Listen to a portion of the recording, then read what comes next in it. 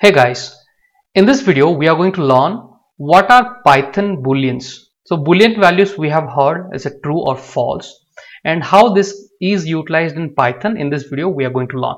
Myself Rakesh, please do subscribe to my channel. Please do hit on the bell icon to stay up to date. So let's learn. Let's learn what are these Python booleans, right?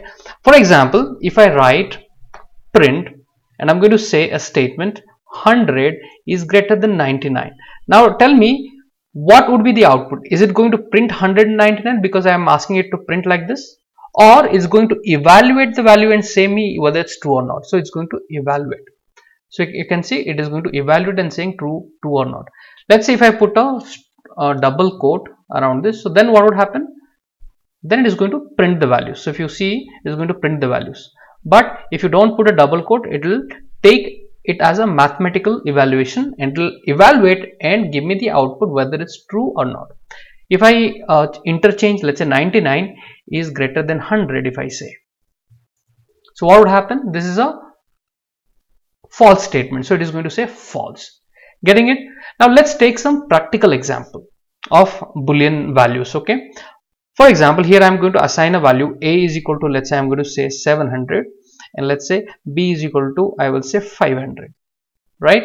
And I'm going to use a if statement, and I'm going to say a is greater than b. If a is greater than b, colon, the syntaxes are very important, and the indent or the white space given when I come down below the if statement.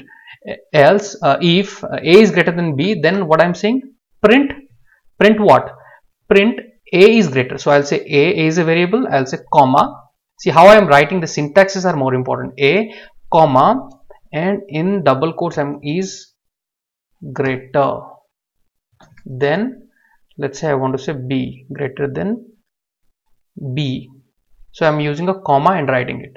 Okay, after that, else. The moment you type else and put a colon, automatically it will shift the code to the left side and hit on enter.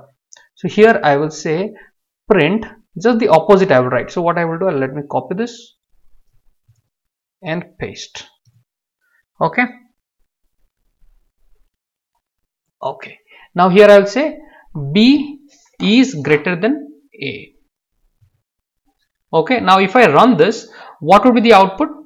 Because a value contains 700 is greater than 500 same. Let's say what if I make it to 200 and run this. So now it will say b is greater than a, it will say 500 is greater than. So this is the more practical example of Python Boolean symbols. Okay, so this will be very useful in a later stage. So right now learning the syntaxes and learning what would be the output is important. Okay, now next thing what we will do, we will try to I'm going to teach you one more thing. Okay, for example, if I say print, let's say I'm going to give it a value to a variable called x. Let's say I'm going to give it a value called 150. Okay, I'm giving it a value 150 and saying print.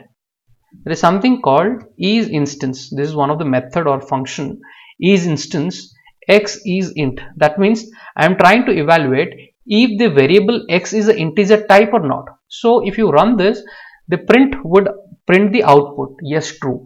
What if I am going to put a double quote in the value? So it will become a string. Now the output become it's false, right?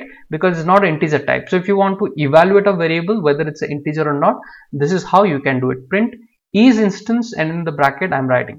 So Python codes are pretty simple to remember.